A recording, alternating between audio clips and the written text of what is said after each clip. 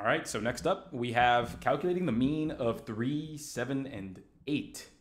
So to calculate the mean, like we know how to do, is we're going to add up all the numbers and then divide by the number of numbers.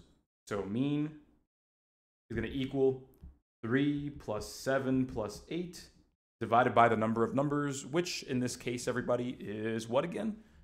Number of numbers in this case will be 3. 1, 2, 3, right there. And so we'll go ahead and calculate now, and all we have here is 3 plus 7 is 10, plus the 8 is 18. So that's going to be 18 divided by 3, and that will give us 6. Now, there's our answer. It's going to be 6. It's going to be A. But before we move on, I really want to take a moment here to, again, help you embrace and help you learn truly what mean actually is. So, everybody, my first question is this. Have you ever been just been bored, had a pencil in your hand, and tried to balance the pencil with one of your fingers? Who's been there? I think we all have, right? We've all been bored enough to do that. So this is going to be a very straightforward example. So let's go ahead and say, everybody, that we're trying to balance a pencil. In this case, it's going to look more like a rectangle because, I can't draw. But let's go ahead and say we're trying to balance this pencil on a fingertip. My party people, for this pencil to be perfectly balanced on my fingertip, what has to happen in terms of the weight on the right side and the left side? What has to happen for the pencil to be balanced? Right, the weight on the left and the right side, they have to be equal. They have to be equal. If we have more weight on the right side, well, it's going to go down on the right. If there's more weight on the left, well, it's going to go down on the left. And I think that's a concept that we can all appreciate. We can all think of that. Cool. Now, let me show you this, everybody. What was the mean that we just calculated?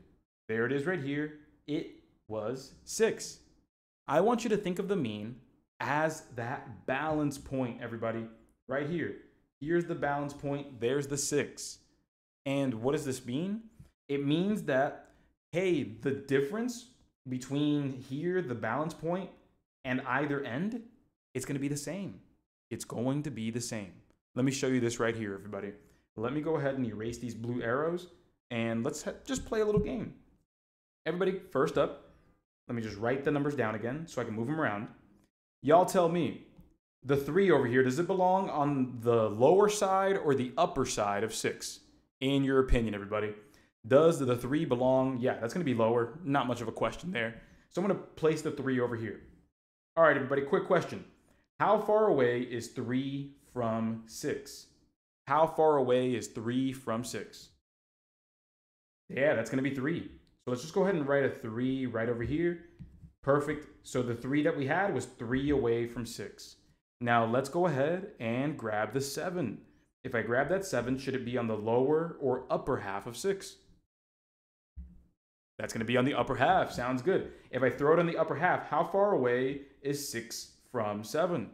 How far away are 6 and 7 apart? That's going to be 1. Absolutely. So let me throw a 1 right there.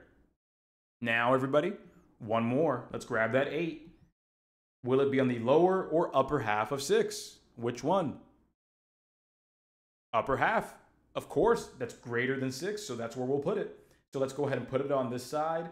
Everybody, how far away is 6 from 8? Yeah, it's 2 away. So let's go ahead and put that 2 right here.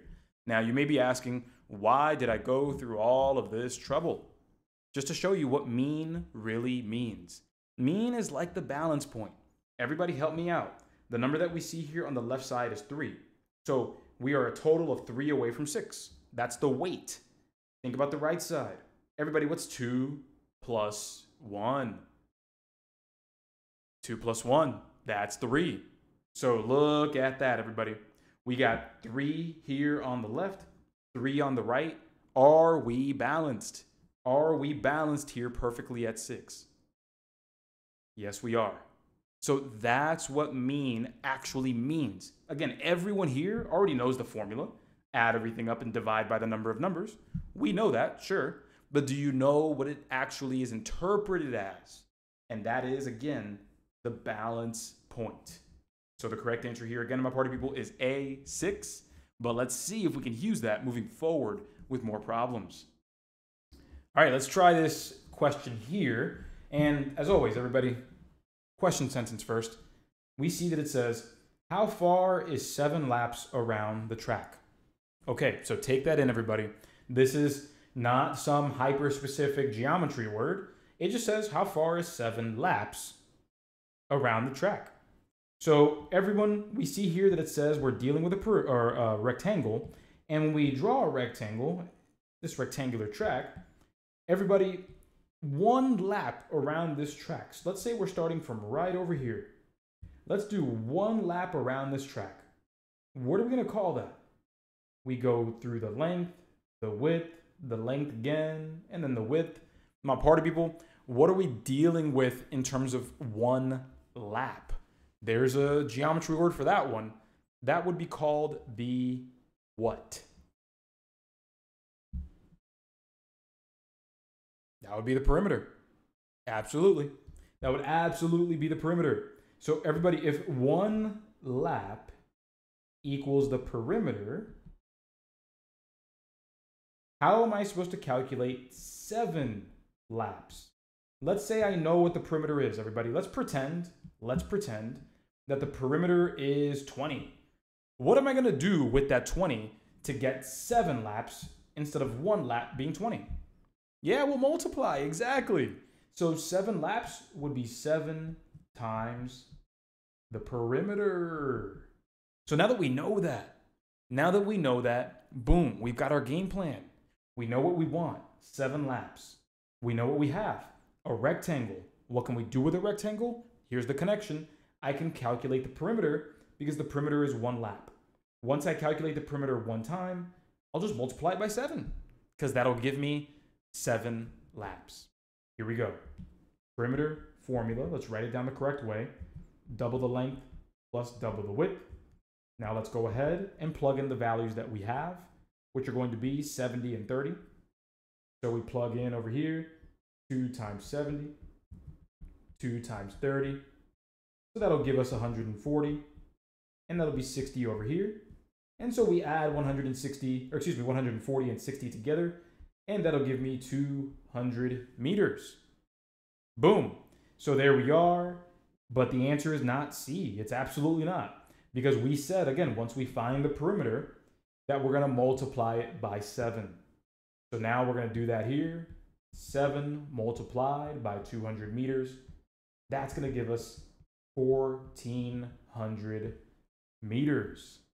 And so, my party people, the correct answer for this problem here is answer choice D, 1,400 meters.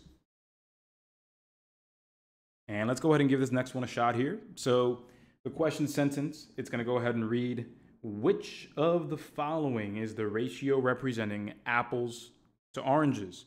Okay, sounds good. So this is a classic question where we just want to write the ratio in simplest form.